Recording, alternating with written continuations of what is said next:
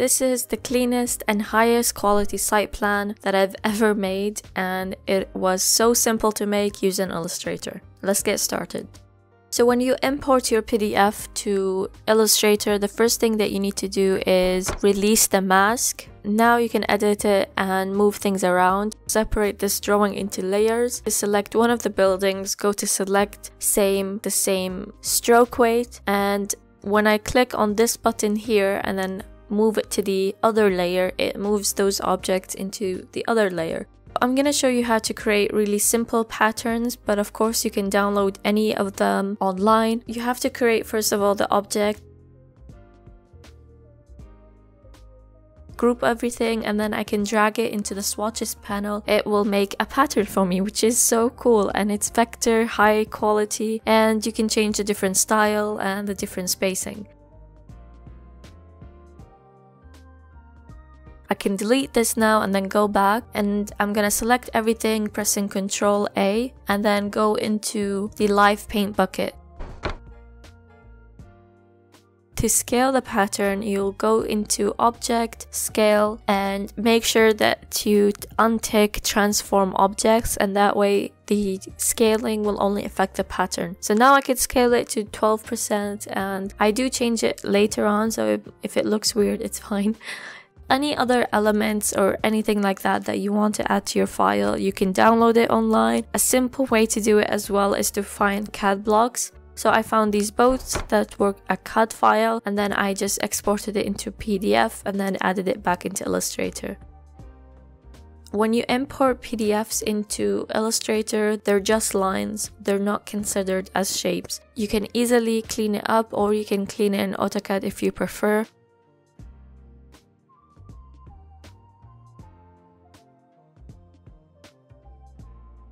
Now to add a fill to this, you would go to Live Paint Bucket and then you would color everything. A simpler way to do this is to draw a rectangle to cover the whole shape and color it any color that you want and set it back behind the boat. And if I select everything, I can go into Shape Builder tool, and if I click on Alt, I can then select the shapes that I want to delete, and there you go. Now you have a boat.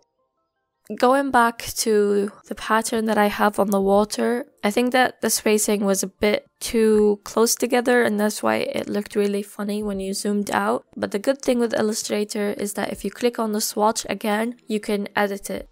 I'm creating this random dot pattern so that I can use for grass.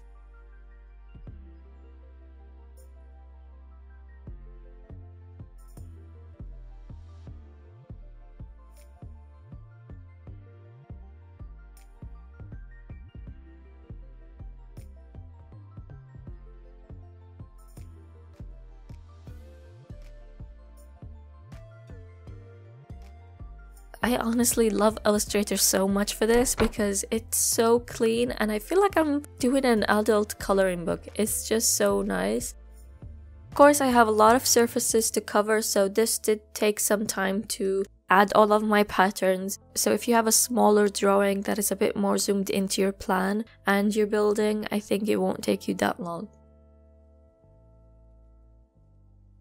I also wanted to add some topography lines. This website is really great because it lets you draw your topography lines. It's as realistic as it's gonna get from me, and the user interface is really simple. If you scroll down, you can download the SVG file, which is a vector-based file, and then you can open that in Illustrator and then you can edit it, change the colors of it, change the line weight. Now the annoying thing is that there's no scale, so there's no way of getting it exactly like the website unless you take screenshots maybe. But for me personally, I don't mind it as long as it makes sense.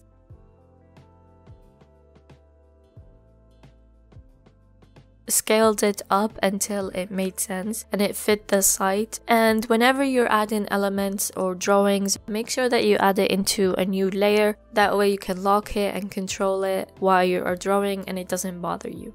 So for example, I can hide all of these layers now, and then I can just focus on the building. Making layers and turning them off while you work is a great way to make Illustrator more smooth and work faster for you. So now comes the annoying part, which is adding patterns to the buildings. Now you don't have to add this, but it does add such a great quality to the drawings. Now when you add the pattern, some objects might not close properly, and it's because they're on the edge and there's no lines. So all you have to do is go back in and just add a line and to close that shape. Select everything, go into Object, Path, and Join. The shortcut for that is Ctrl-J, so I found it really fun to just go around and pressing Ctrl-J and see the magic. So this building was quite annoying because of the line weight. I couldn't see where it was open. If you have a similar problem, change the line weight to something very small, and then you can see if there's any openings or if the shape is not closed properly. With this, I had to use the shape builder tool to make it into a shape because it's made up of different lines and shapes that it didn't work with just join. So now here comes the annoying part, which is to rotate all of the textures to fit the buildings. Now what you could do is to draw a line in the center or on the edges to see the rotation, and then you can rotate it. But because I had a lot of buildings, none of the buildings are on a grid. It does get time consuming. Now again, if you had a smaller plan, more of a grid style, this won't take you so long. But I wanted to save myself some time, so what I did was I went into keyboard shortcuts and I made a shortcut for that command so that it would speed me some time, and it really did help. And you can choose any shortcut that you want, and then you can press OK. So now whenever you click it, the window will open up and then you can easily change them. Once you're done with everything, you should have something looking like this, which is fantastic. Now you just need to add some trees. But first I wanted to get rid of some of those topography lines. The ones that were at the front made more sense than the ones that were to the back, so I just deleted them. Now for a tree, you can use circles, you can download something. So I found this online, which is a vector-based tree, and make sure that you are happy with the line weight, with the stroke, group it, and then go into brushes this time and drag it. And we're gonna create a scatter brush. Just press OK for the settings for now, and now you can paint some trees.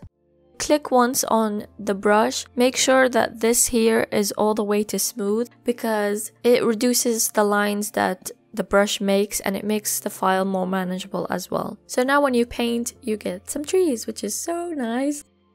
And make sure you are painting this on a new layer, and then you can drag it all the way to the top so that the textures and the patterns, they don't interfere. Now to make these trees more realistic, we're going to go back into brushes and click on it and make this random. Now you can see that there's pressure, because this option also works if you had a tablet and you were using your graphic tablet to draw and paint. But I'm just going to select it as random, play with the settings a little bit, and then press OK. Now if you make the spacing and the scatter very random, it's really realistic, but it's very hard to control. So what I did instead was that I just made the scaling random. That way I can control it because I had a lot of roads and I wanted to make sure that they were positioned properly. I kept going on Google Earth to place these trees in the appropriate place. Now, once you have all of your trees, you can go back and edit it, as you can see here, which is quite funny to see them all move at the same time. I wanted some that were random and some that were a bit more controlled, so I ended up deleting a few trees, and trust me, when you have this method, it's so easy to go overboard with trees. But I'm gonna make a new scatter brush, and this time this is very random on the areas where the trees are less controlled and just more free.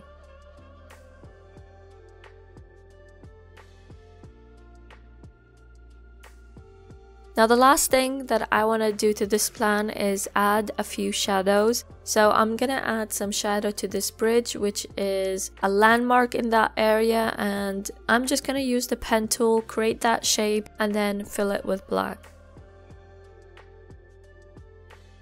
I'm gonna do the same exact thing with buildings, draw the shadows into shapes and fill it with black. Now what you can also do to control it, make sure that it's done properly, is that you can copy the pattern of the building and then move it to where the shadow would be. So that way the distances between all of the vectors or the points would be equal and it would be done properly. Now of course, make this into its own layer. That way you can edit it or change it or delete it, whatever you want to do afterwards. Now the one thing that was annoying was that the edges, because of the shadow that I was making, it didn't have a stroke. It felt like it wasn't connecting properly to the edge. So what you could do is add a stroke, but then edit the points of it to be rounder, and that way it looks perfect.